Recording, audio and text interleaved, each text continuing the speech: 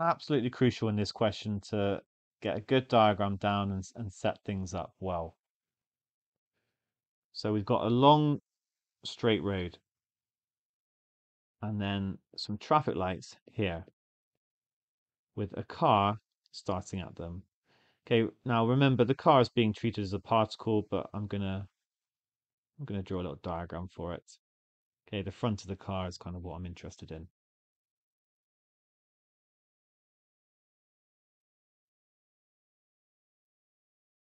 And I'm told a few things. I'm told that the car moves along with constant acceleration 4 meters per second squared. So we're going to be using SUVAT here.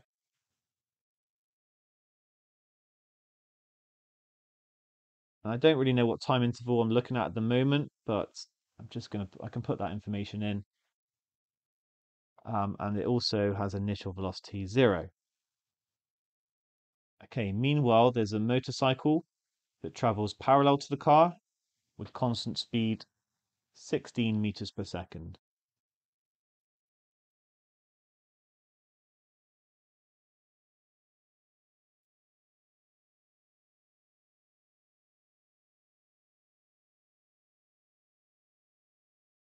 So actually in this case, the acceleration is 0, the initial speed is 16, and the final speed is 16.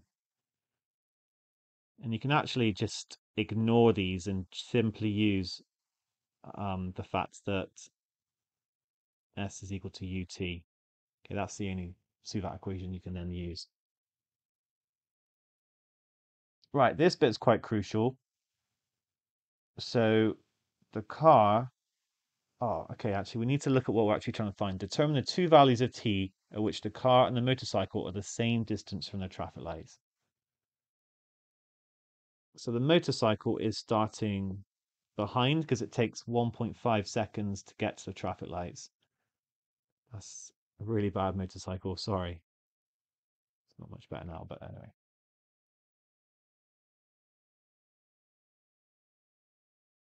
Okay, so they're both moving along.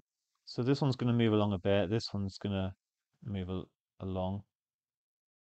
And this one's moving quite fast, so it's going to overtake.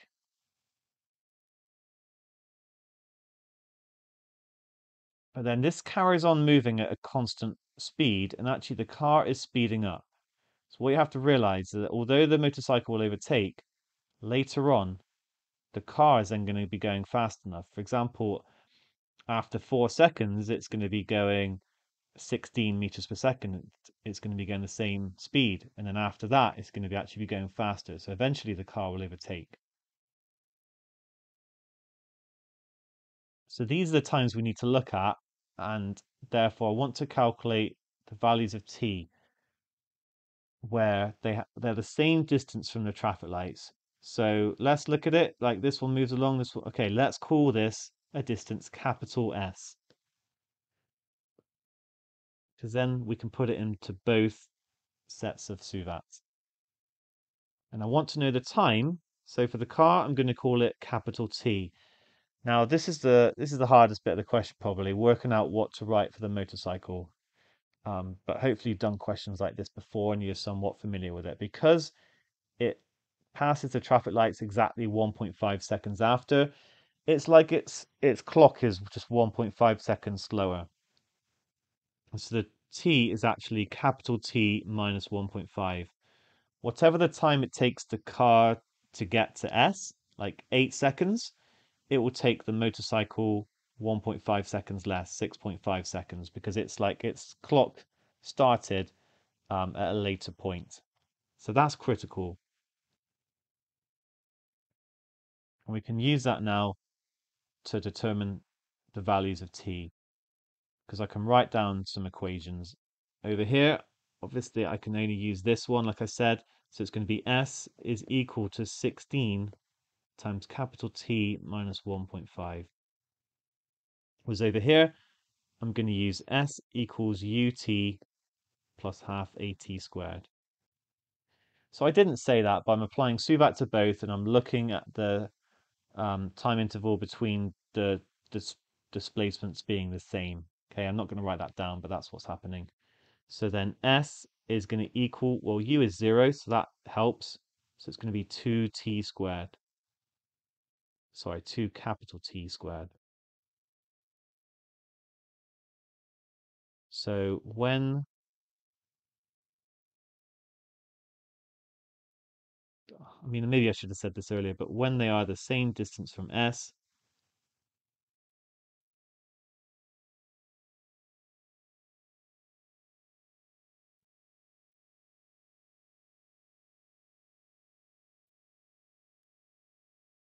sorry, same distance from the traffic lights, it must be that 2t squared equals 16t minus 1.5. We've got an equation that we can solve to find t, and it's a quadratic. We're going to get two solutions. I'm going to divide through by 2 before I expand the bracket, just make life a little bit easier. So that's going to give 8t minus 12. And therefore t squared minus 8t plus 12 is equal to 0. And this factorizes minus 2 and minus 6. T equals 2 or 6 seconds.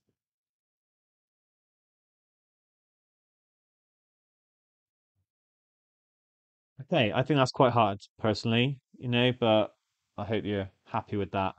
That's the majority of the marks of this question. So let's just, now we've actually solved the equation, like you might have solved that equation without actually having thought about what exactly is going on. But we see now that, right, so the car is starting to move and the motorcycle is moving, but it's behind. And then after 1.5 seconds, the motorcycle's here, and it's 0.5 seconds later that they both moved on somewhat, and now they're in line. So now, between 2 and 6 seconds, the motorcycle's gone ahead, but the car is speeding up. And then there's going to be a point where it's actually caught up at 6 seconds. This actually leads into part B, describe the relative positions of the car and the motorcycle for T is between T1 and T2. So sorry, I missed a little bit. We're told that the two values are denoted by T1 and T2. So for us, that's 2 and 6. T1 is a smaller one. So describe the relative positions between here. I'm just going to say it one more time. So the car's ahead. It's been moving for 1.5 seconds when the motorcycle kind of reaches the traffic lights, and then 0.5 seconds later, so 2 seconds in total for the car, it overtakes. And then it stays ahead until the car speeds up enough to catch up again. So for B, we just need to write down that the motorcycle is ahead of the car.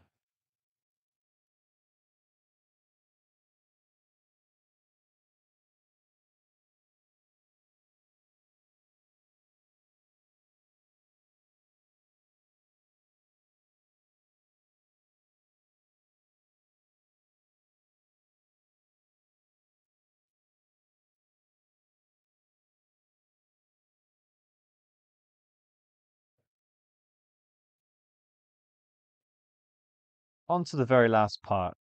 So we're asked to determine the maximum distance between the car and the motorcycle between time is 2 and time is 6. So remember, we've got at 2, they are in line, and then at 6, they're in line. So in between, there's going to be a point at which the motorcycle is getting further away, and then there's going to be a maximum point where that distance, that difference in their displacements actually, which we're going to use. And then after that, the car is going to catch up until they're in line again. So here's the key thing. We need to actually just find the difference between the displacement of the motorcycle and the displacement of the car.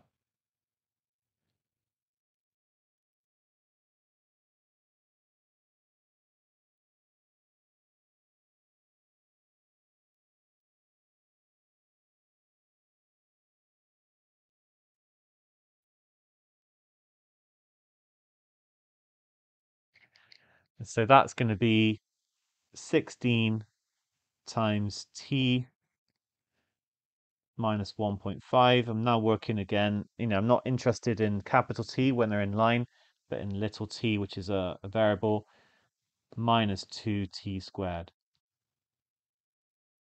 So find, I might call this x, find the maximum of this function. Sorry, that should have been little t.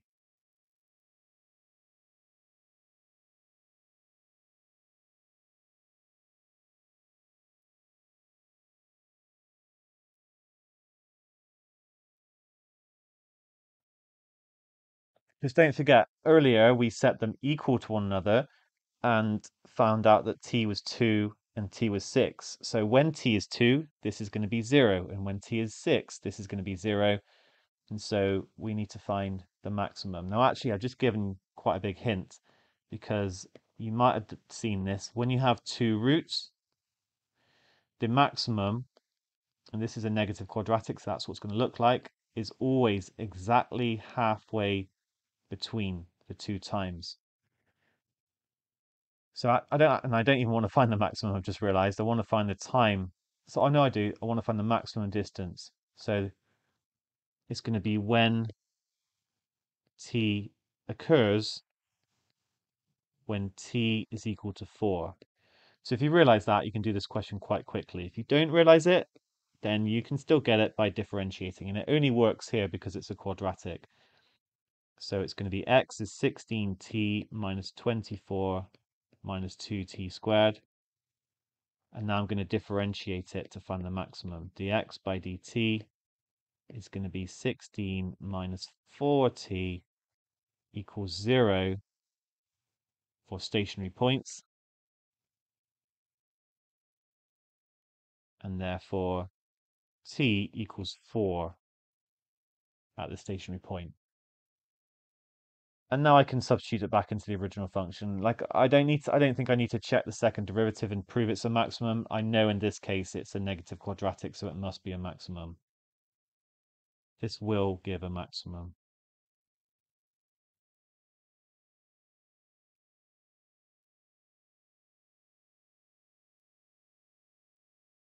Because it's a negative quadratic.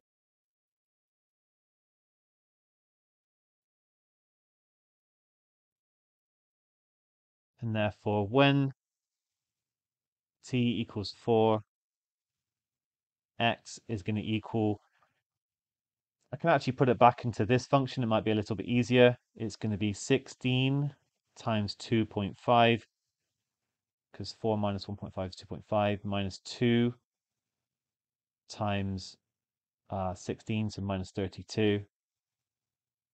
Or actually, maybe I'll leave it as 16 times 2. So it's going to be 2.5 lots of 16 minus 2 lots of 16. That's going to be a half lot of 16, or 8. So the motorcycle at one point is 8 meters in front before the car gets to the point where it is it's gone beyond 16 meters per second and it catches up. Okay, neat end to this question. I do like this question and I hope you enjoyed it as well.